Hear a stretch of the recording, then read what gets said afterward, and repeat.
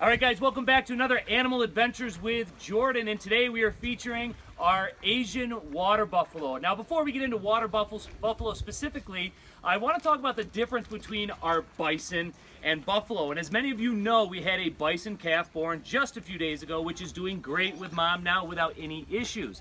Quite often, though, we consider bison buffalo, and it's just incorrect. Bison are native to the United States. Your buffalo, water buffalo, you're going to find those throughout Asia, Africa, Europe, etc. So there is a difference between bison and buffalo. Bison, big hairy guys, live in the United States. Buffalo, generally water buffalo, living in more wet climates in waterways and so forth. So today, speaking of the water buffaloes, now there's actually two different kinds of water buffalo. You have your river buffalo, and then you have your swamp buffalo. And actually there is quite a difference between the two. In fact, their chromosome counts are actually different.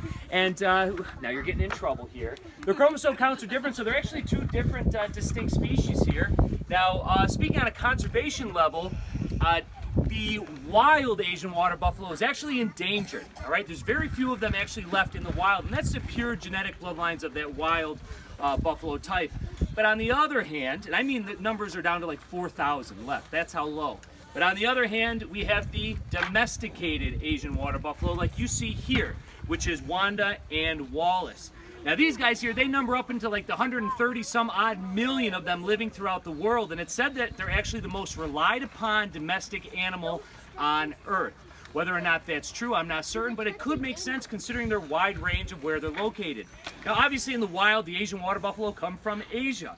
But you can actually find water buffalo being used in the domestic nature throughout Asia, throughout the Mediterranean regions, the Middle East, and also the United States and even Australia. So they are quite a versatile animal, and we'll explain some of their uses here shortly. Before we do that, we'll talk a little bit of anatomy on these guys. Now, a water buffalo can reach anywhere from 6 to 8 feet long. It's a very, very long animal with very short, stout legs, big, heavy-chested body, and big hips in the back here. Now, they stand anywhere from about 4 feet up to about 6 feet tall, depending on which species you have. And in addition to that, they can easily achieve 1,000 pounds, but even up to about 2,000 pounds. So that's 1 ton of big, big animal. Now, you'll see here on the front we have our horns, and that's a good way to determine if you're dealing with a swamp or a river buffalo. The different species can be, I guess, identified by the way those horns grow. And if I remember correctly, your rivers curl down and back up to a spiral, and your swamps actually grow out and then curve back. Very distinctly and very different. When you see a lot of remake movies of like Vietnam War and so forth, those are those more domesticated swamp buffalo they're using for those films. So you can probably identify some of them through that for visual reference.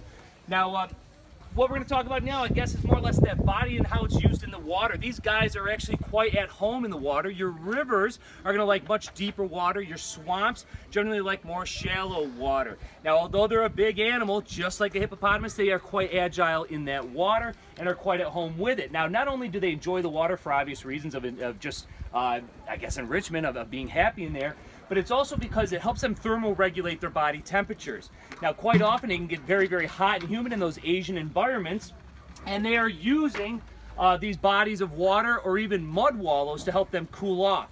So if there's a water buffalo in a space where there is not an actual natural body of water, they will use these big horns here to actually rut and create a mud hole or a wallow, like I said, and go in there, cover themselves with mud, cooling that body and also keeping the bugs off of them.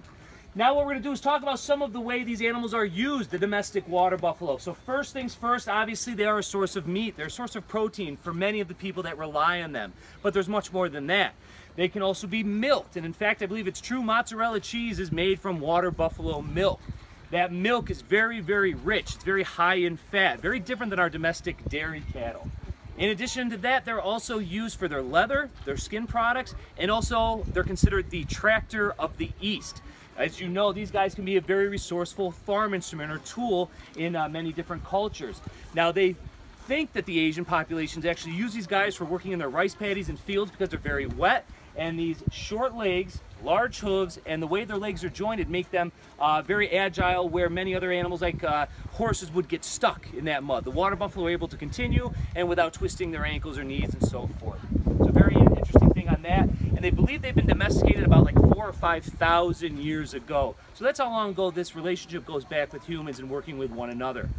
Now Wanda and Wallace here, they've been with us I think since our second year, maybe our third year. So just like our bison just produced a calf, this is another one of those projects where we've watched these young calves grow up into pretty good sizable adults. Now here we are at about age 3 when they sexually mature, so we are expecting some calving here hopefully this season, maybe next season. Now the gestation on these guys, we're looking at somewhere about 300 to 330 some odd days, and they do produce a calf. Now those calves will stay with mom, and these herds are generally made up of moms, their offspring, and generally one big bull, dominant bull. Now the young male calves will kind of branch off into their little bachelor groups and then eventually establish their own herd with their own females. So hopefully in some time here we'll welcome a new water buffalo calf. Now neatly enough, water buffalo don't always just have that black or brown coloring. You can see mine down here has a little bit of a white socking to it as well. Sometimes also they'll have this white mark across, hi baby, right across the chest down here. And that's another way you can identify the rivers from the swamps also. And of course there is some albinism that occurs where you'll actually get a white water buffalo, just like you might hear of a white bison. So anyway, on that note, I think it's going to wrap up what we have today on our guys. Tune in again on Thursday. We'll feature another animal here at the park. What will it be? We don't know, but it will of course be wild. Take care.